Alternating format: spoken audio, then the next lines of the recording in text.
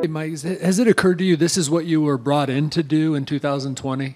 Was to Yeah, I mean, I feel like that's kind of been the mantra for the last, few weeks of the season. So yeah, no, I like it. How are you feeling about that? Like finally getting this opportunity healthy? Yeah, no, it's been a long time coming. I know 2020 was when we tried to almost tape my arm together to get me to go out there, and it just didn't last. So it's going to be good to go out there with a fresh and healthy arm. How would you describe your season this year? All the things that have happened. A roller coaster. Ups and downs. There's some, mild injuries. There's illnesses. So, I mean, it's just good to finally be here and just be in this environment right now. Mike, you mentioned 2 years ago. I mean, this was first game of the NLDS against the Dodgers, and you're doing everything you can to try to get through that game, and you come out. I mean, it's kind of, have you thought much about full cycle? Here we are with another opportunity to redo that again, and now you're healthy to sort of redemption type time? Yeah, no, I mean, it's definitely felt that way. I mean, I knew, I was kind of had my back against the wall the last time and didn't know how long it was going to be able to last. So, I mean, these are the moments you dream of when you're sitting in the off season. That year and a half I had to just rehab this elbow. I mean, it's for this opportunity right here. You've thrown the ball pretty well your last 3 outings. It seemed like you got yourself into a nice rhythm and got some things going. Did this time off with the illness, I mean, are you still feeling like you've got what you had towards the back end of the season? Yeah, no, I mean, I feel like it's that was a good little rest. I think that might have been even necessary. So I think it did me more benefit than it would hurt me.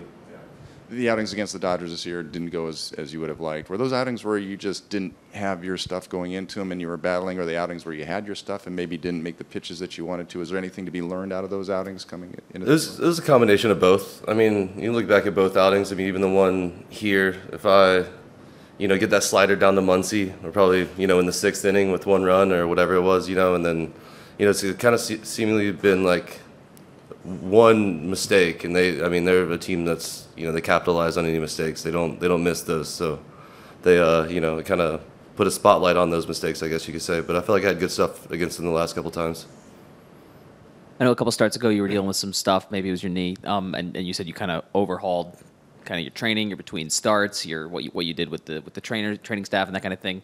Have you kind of kept on that progression generally, and how much has that, like, your kind of new between starts routine helped you?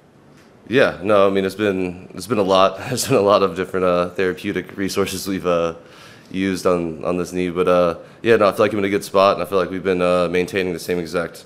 Once that one kind of week plan worked, it was like, let's mimic that the best we can, and tinker with it, whatever may be needed. When you were rehabbing, you said, like, this is obviously the goal. Did you, like, put yourself in the frame of mind that, like, of this exact situation?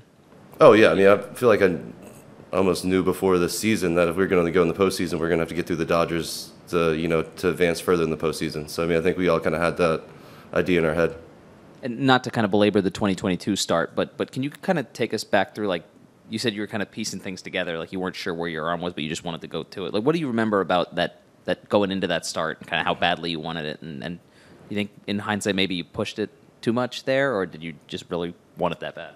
Yeah, I mean, it was both. I don't think I pushed it too much because nothing worse came out of it. It was just a high risk, high reward kind of scenario. We knew going into it, I had a torn UCL. I opted to pitch, and so it was almost like, how could we figure out a way to pitch? And it was different things, working with different guys in the weight room, and then kind of really almost had my arm taped into this spot, and was able to go out there and I threw a bullpen, and my bullpen was electric like a couple days before that.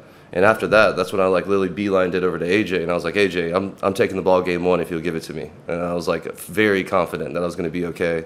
And still looking back, I'm not saying that would have lasted much longer, but even going back and looking at the video, it was that second pitch to Seager. I threw a changeup, and my elbow comes down and hits the inside of my knee on that changeup.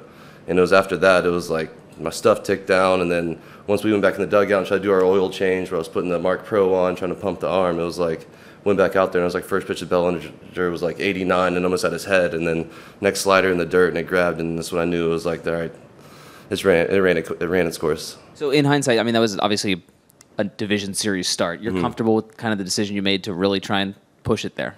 Yeah, I mean, this is what it's about. I mean, this is regular season's, means a lot to get here, but this is like everything you play for. Okay, Kevin. Oh, sorry. Hey, Mike, heading into that series against New York, there was a lot of talk about Max Scherzer and Jacob deGrom, and then you see what you did on Friday night, what Joe did on Sunday. What do you feel like those performances say about the potential of this rotation, this group as a whole, and what you guys could do here in the deeper parts of the postseason? I mean, I think it says a lot about the team we actually have. I mean, you got to see it kind of come together on both sides of the field, and I felt like that's where, in a lot of the season, like we had a great season, a lot of wins, but I feel like we had a lot. Everyone, I think, feels like we had a lot more potential in that locker room, you know. And it was just like it was one side of the field was working, the other side of the field was working, and then when you see it finally come together, and that's like what I've been saying about this, you know, squad the whole time: the resilience, the, you know, dropping 3 to teams we should have beaten, coming back and beating another team, you know, in a 3-game set, and it's just like that's what's carried over, and I think that's what even got us going into the series. It wasn't even. I mean, we knew who was on the other side of the field, but it was just another day for us at the park. Okay, Kevin. Mike, you get pretty amped for a start in May. Your recollections of 2018, your start in the DS for the Indians at the time. You're more amped? Yeah, no, I mean this is a totally different animal, and I think I learned something in that one, and going into it trying to almost pretend it's another day, pretend it's like another start, and then it was you know, it was impossible to ignore the magnitude of that game, and I think the more I kind of accepted the challenge, and you know, accepted the fear that you're going to have in wanting success and dancing with that, it was, you know, I think how I'm going to handle this next start. It's like understanding the magnitude of it and not denying that it's not a huge, huge game for the Padres and myself included. Hey, Jay. Hi, Mike. I know that you came from the second Tommy John surgery. Everyone say it's not easy from coming back from second one, but anyway, you came back, and when you look back the rehab process, what was the biggest challenge and how did you overcome it? I mean, to be completely honest, this process was a lot smoother than my first Tommy John, you know, 9 years ago. So I mean, I think the biggest process was the mental hurdle of like trying not to look at statistics, trying not to listen to the outside voices, and like understanding that this is, you know, I'm my own person. There's guys that came out of this. I think the biggest was just the fear of really not being able to throw or not have my stuff again.